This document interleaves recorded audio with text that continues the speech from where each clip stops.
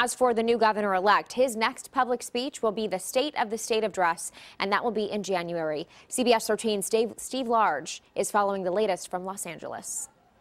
And I'm in downtown Los Angeles. You can see the Staples Center right over here, and the Grammy Museum is right here.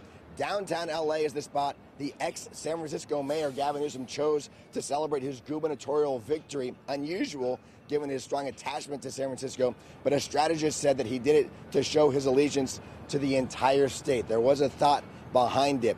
Next stop for Newsom will be Sacramento, where he'll take over for Governor Jerry Brown, and it's the first time a Democrat has taken over and succeeded another Democrat in the governor's office in California in 130 years.